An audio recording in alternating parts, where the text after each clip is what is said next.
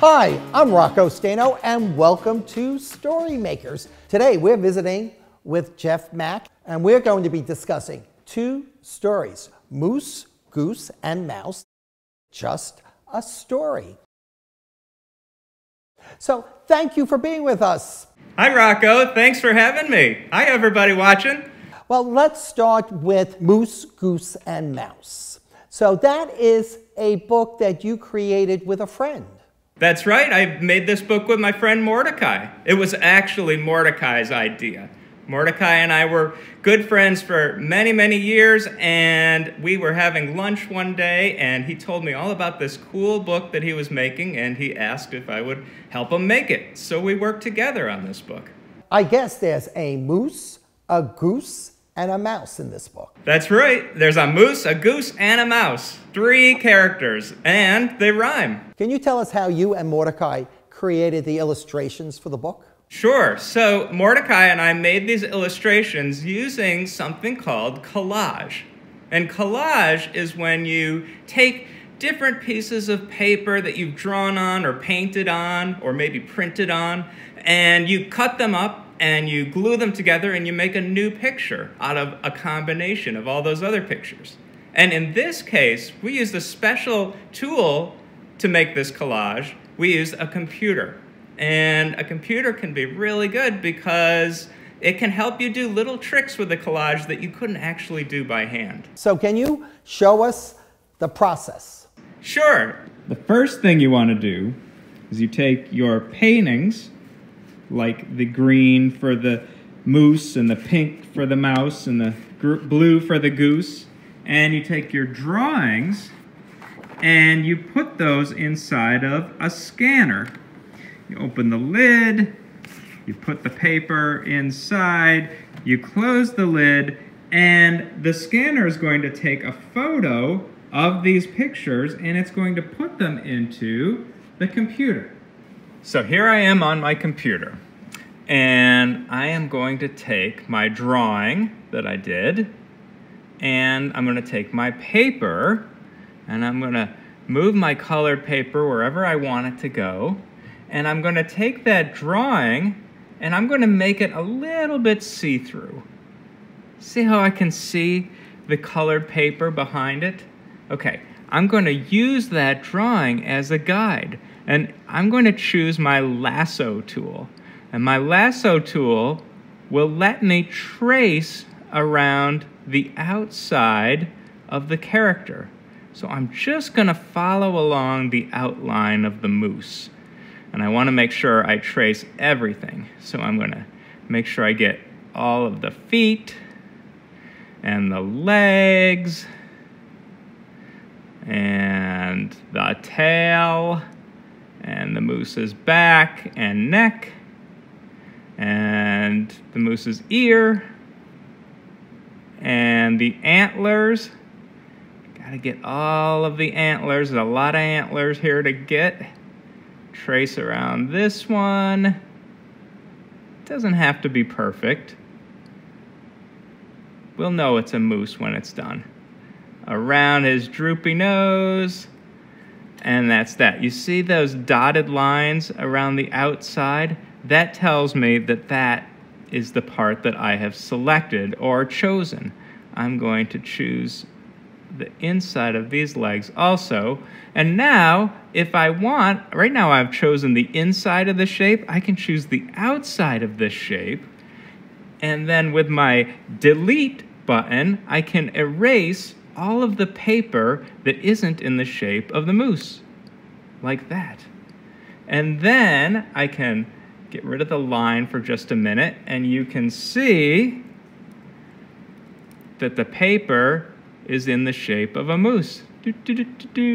And then I can bring that line back. I can make it a little bit solid again, and now I can make the layer completely transparent so you can see right through the shape. And let's say I don't want to have all of that outline showing. Let's say I only want to have part of it showing.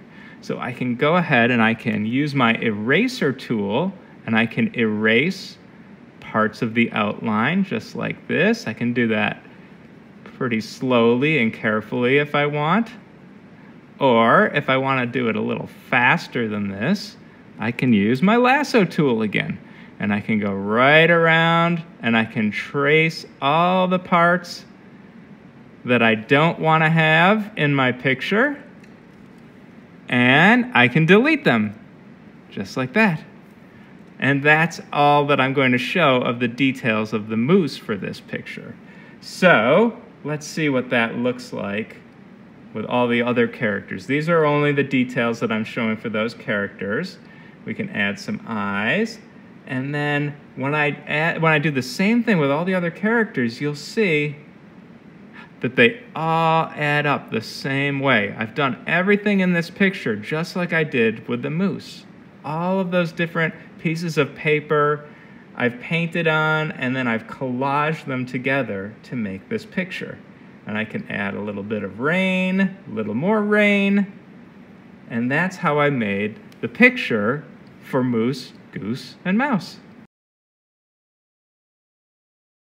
I'm sure the first time you create the character isn't the exact character that's in the book. So you have some different versions you can show us? Definitely. So when the pictures start out, you only have sort of a rough idea of how the story is going to go and what the characters will look like. So you start out by making a sketch, right? And that's just something you do lightly with pencil, and you kind of scribble the characters in fast. It doesn't need to be perfect. You don't need to erase any of your lines. You just get that sketch down really quick so you know what you're thinking about. Then after you do the sketch, you can go back and you can do the lines more carefully. You can redraw. You can even trace over your sketch. And if you're using the computer, it actually makes it pretty easy to trace over a drawing. So here you can see this is Mordecai's drawing, and he's added some words. He's taped those words into the picture so he knows where they're going to go in the final book. But we don't usually tape the pages in for the final. We use the computer to add the words in afterwards. Do you have a favorite drawing from the book? I do, Rocco. My favorite drawing in the book is this scene where the characters are racing on the caboose of the train, and they're going up and down hills like a big roller coaster.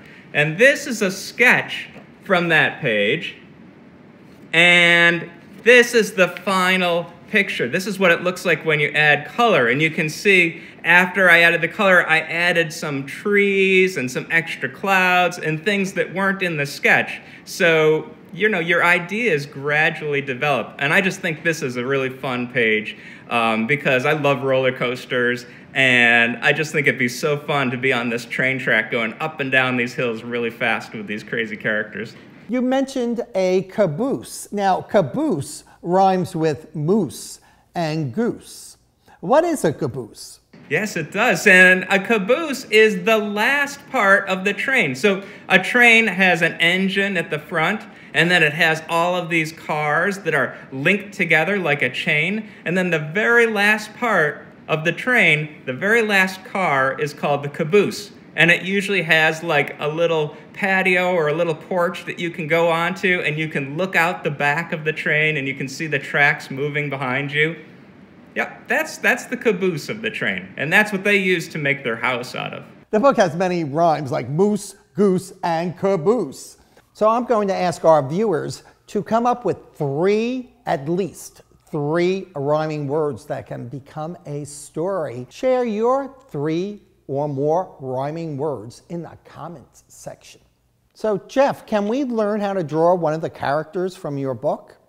Absolutely, Rocco. And it's really easy to do it. In fact, in this case, I think I can show you how to draw the mouse from Moose, Goose, and Mouse, how to draw that using just a few letters of the alphabet. So if you can write the letters of the alphabet, and I'll bet you can, then you can draw this mouse. Would you like to see how to do this? I would. So I am going to use just these letters to draw this mouse. I'm going to use the letter C, the letter V, the letter X, the letter Z, and the letter L, S, O, and U. So, the first letter I'm going to use is the C, and I'm going to draw that right here. and that's going to be the ear of the mouse. And then I'm going to draw the O right inside the C. So we've got the inside of the ear. I'm going to take the V, I'm going to turn that V onto its side so it's pointing this way, like that, and that's going to be the nose of the mouse. And then right at the end of the nose, I'm going to draw the X for the whiskers. Inside here, I'm going to draw another O. That's going to be the mouse's eye. Underneath the ear and the nose, I'm going to write the letter U. That's the mouse's body. And then I'm going to take that letter Z and I'm going to draw that right here. That's one of the mouse's arms. If I can draw a frontward Z, I can probably draw a backward Z, and that will go right here. That's his other arm. And then I'll take for leg the letter L, and I'll come down here and draw one leg, and then another leg like this. And then our last letter that we haven't used yet is the letter S. And what do you think that's going to be? It's going to be the tail. And then one last important little detail to bring this mouse to life. We need to add a dot inside the eye. And when you add a dot in the eye, just for some reason, it just brings that character right to life. So that's how you can draw the mouse from Moose, Goose, and Mouse using just a few letters of the alphabet. That's terrific, and it looks like even I can do that. Give it a try. You know all of the lines that you need to use, so I'll bet you can do it. Well, thank you so much for that. And your other book, Just a Story. Tell us about that. So Rocco, my other book is called Just a Story. And I'm really excited about this book. And you can tell this little kid is excited too. It's about this boy who goes to the library with his grandmother. And when he's at the library, he discovers this interesting book on the floor there. And he picks up the book and he starts to read it. And as he reads the book, some interesting things start to happen. These pirates come out of a trap door, and this tree grows, and they get closer to the boy, and there's a lion in the tree, and the lion's almost going to eat the boy, and then there's a herd of elephants, and then the herd of elephants gets stomped on by a big baby dragon, and the story builds and builds, and all these exciting things are happening, and I don't want to give away the ending of the story. I want you to read it. But the whole idea is, can you guess whether the things that are coming after the boy in the story are real, or are they just part of the story that he's reading? That's the big mystery of Just a Story. Boys and girls, if you're at home watching this with someone, perhaps you can have a conversation about that question. Are the pirates and the animals real? How did they get there? You have so many great illustrations in that book. I know it's hard, to pick a favorite, but Jeff, do you have a favorite? I do actually, Rocco. My favorite page in Just a Story is this page, and it's where the alien comes with a tractor beam to take all of the characters up into space. And you can see you actually have to turn the book on its side to read this page, which is one of the things I love about books, is that you can make the book go in any direction you want. You can read it left to right, you can read it top to bottom, you can turn it completely upside down. So this page really makes you turn the book on its side to find out what's happening here. I can't wait to get my copy of Just a Story so I can see that spread in person. So, Jeff, thank you so much for sharing both books with us today. You're welcome, Rocco. I had such a good time. This was really fun. So remember, until next time, read a book in any format.